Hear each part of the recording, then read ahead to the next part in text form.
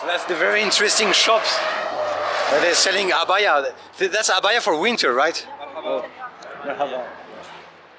And you can see the skin. It looks like sheepskin.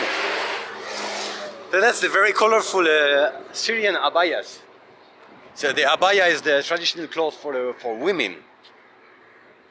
Very beautiful. So that's for men. That's for female. And the inside is filled with wool. But that's artificial one. It must be very, very warm, right? Yeah. Look at it, beautiful. How beautiful it is.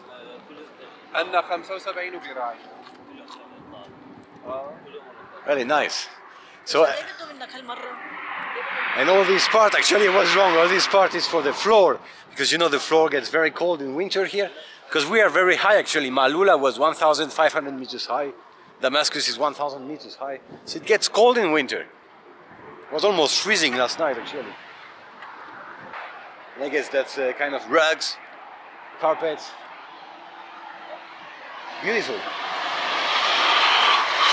So you can see they sell it by the side of the road. They have, the guy has his small truck, and he comes to sell his stuff by the side of the road.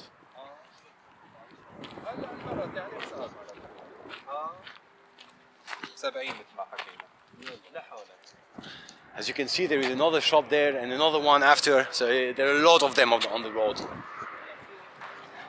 And now we have Abu Karim with the abaya. Nice. Nice. Good. This is Muhammad, this is the second abaya. This is? Muhammad, his name is Muhammad. Muhammad, okay. So people still wear it, or yeah. That's very nice. والله شايف نفس الشيء. والله شيء. شلون؟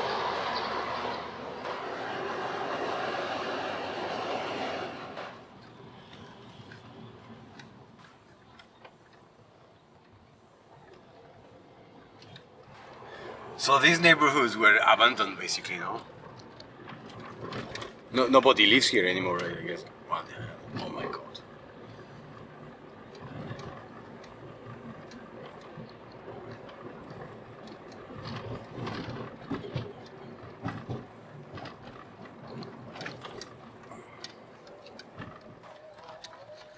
So we are in HOMS. So we are here in HOMS.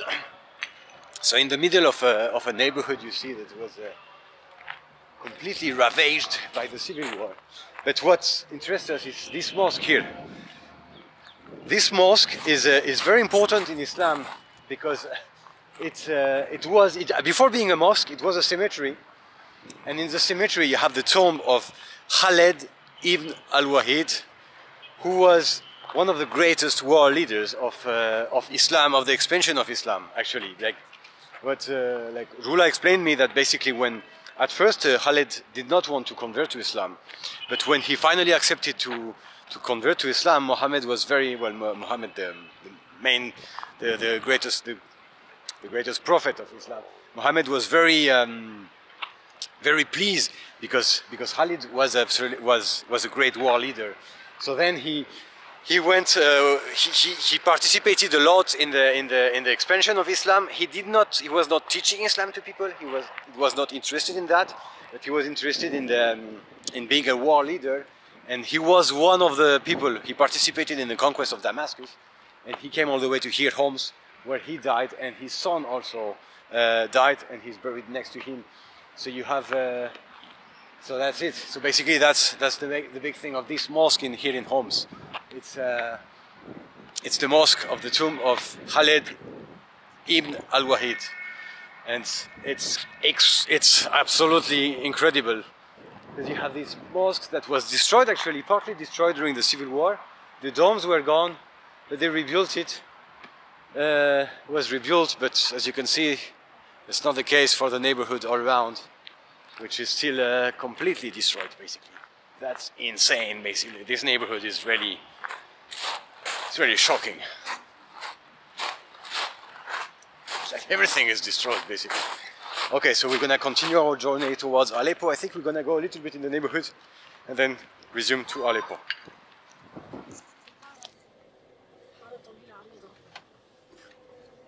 They're starting to come back because to pay the rent every month. They still pay the rent? No, if the ones who left and they have to pay rent every month for the new houses. Oh, yeah. It's a lot of money. So some say we'll come back. They will come back, yeah. To our own houses, and so they don't have. Cheaper life, the life. Yeah, but I mean it's also dangerous. If the house belongs to you and it's still in a good. Yeah, if it's still kind of not falling, yeah. Like the white one. Like this one. Oh yeah. Yeah, if it's like that, yeah, okay. But some buildings you cannot live anymore. It's totally damaged. Yeah, there is a risk of it needs to be rebuilt completely. Yeah, like this one, you cannot. It's impossible to live. Yeah.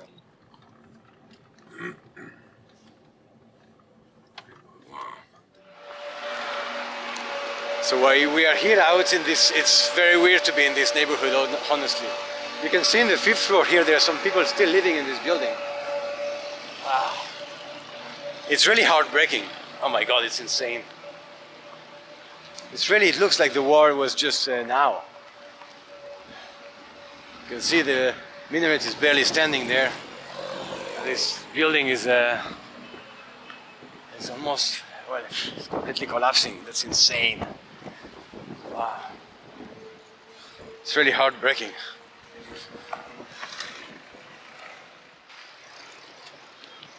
Look at that. It was burned, destroyed. Well,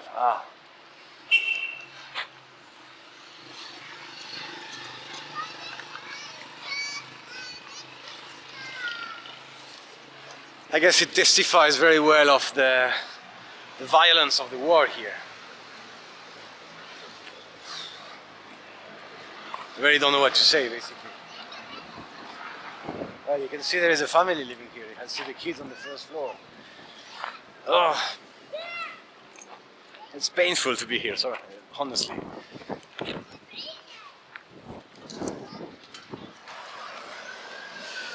Okay, let's resume our journey to Aleppo, guys.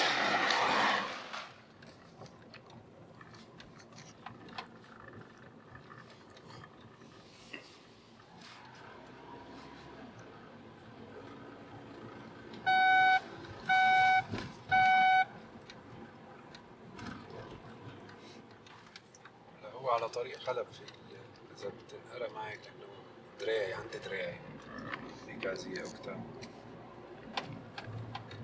صفق نفسي.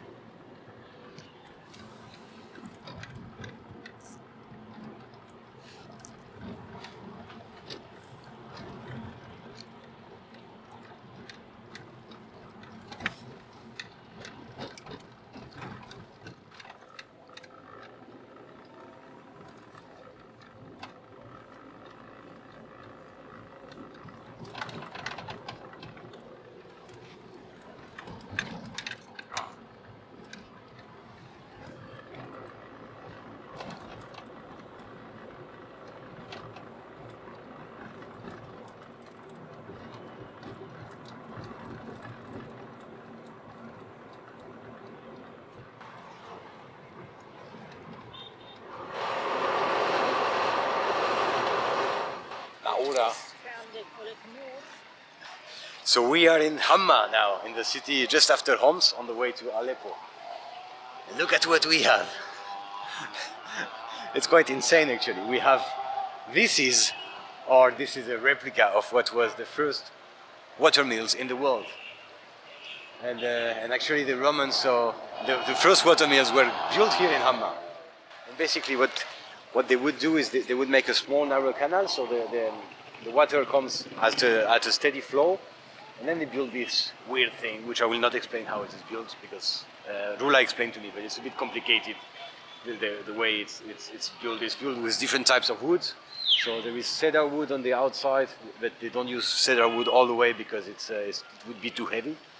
And basically on the side you see you have like some straight things so that it turns. There are some boxes also, and the boxes are made so that the water, when the mill turns, the water gets inside the box, and when the box gets all the way up, then the water is thrown into the canal.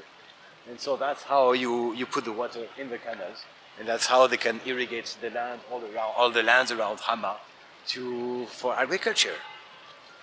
So that's how, and this system dates from like about 2,000 years ago, from the times of around the times of Jesus Christ, and the Romans copied from this system, basically.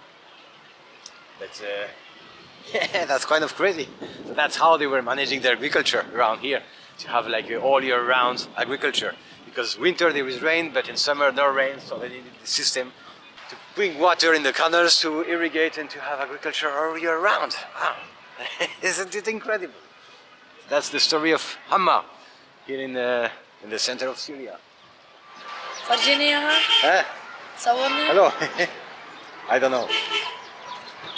بتصور؟ Huh? بتصور؟ Sorry? أنت من وين؟ فرنسا، من فرنسا. جا؟ Tourist. Huh? من وين؟ من فرنسا. فرنسا. هاي Yeah. من وين؟ Huh? هاي من وين؟ Hey, YouTube. YouTube. كيفكم؟ Okay. كيفك؟ عم يصورونا؟ YouTube. عم يصورونا؟ I don't understand. لا. عربي لا. أزياب إيه تيجيك من فرنسا؟ من فرنسا yeah. أنا من فرنسا. إيه تيجي لهون؟ تجي؟ هون باريس. إيه بدك تطلع على فرنسا؟ I don't understand.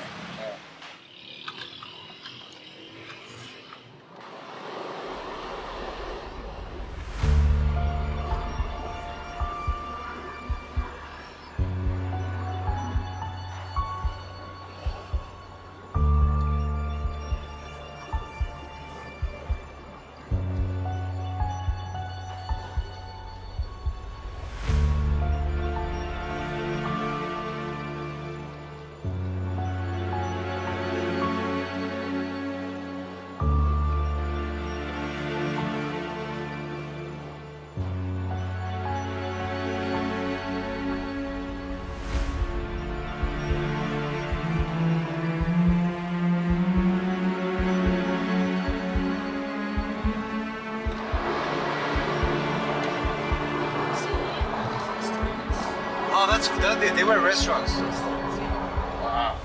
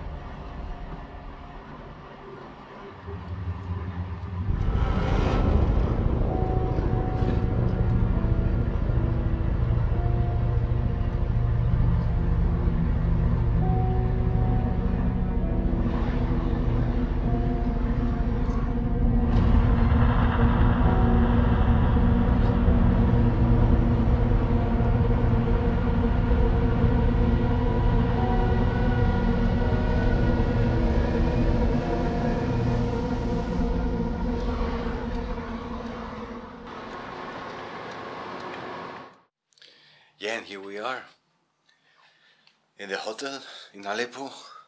Finally, after a long day on the road, from Damascus to Malula to HOMS to Hama, and then from Hama to Aleppo, through an absolutely insane road, I would say. I would say that it was probably the most shocking thing I've seen in my life. This, from Hama to Aleppo, basically, well, you have seen it. You have seen part of it because then it was night. But it was all the town, all the villages, everything was deserted. It was only ghost towns, ghost cities, ghost villages. Absolutely insane. I mean, the violence of to see this emptiness was absolutely insane, honestly. I was shocked. I mean, sometimes you just want to cry when you see like that. When you see that, it's just insane. The violence of all those houses lost, all those lives lost, all those people who lost. If they didn't lose their life, they still lost everything. Their businesses, part of their families. And you see the emptiness. I mean, I've seen ghost towns before, but I've never seen like 100 kilometers of ghost towns. That's insane. And it's not over yet. I mean, at some point on the road from Hama to Aleppo, at some point you are like 20 kilometers or something like that from Idlib. And there are still fights in Idlib. There's still fights between basically, I think it's the rebels. So Turkey invaded a part of Syria, the Turkish army, and they kind of told the rebels, from what I understood, they're gonna protect them, and so they're fighting basically between the rebels and the Turks, and the Turkish army are allied, and they're fighting against the government of Syria, which is allied with Russia, basically. So the war was still not far from here, from Aleppo, maybe 50 kilometers. On the road, at some point, you're at 20 or 30 kilometers. But it was just so shocking too. The devastation is just insane, completely insane. You had the impression that I was riding through apocalypse, basically. It's just nonsense, basically. From a mind who grew up and always lived in a peaceful environment, like me, you can't understand that. Basically, it's beyond your understanding. It's beyond my understanding. How can everything becomes completely destroyed? Just ciao, guys.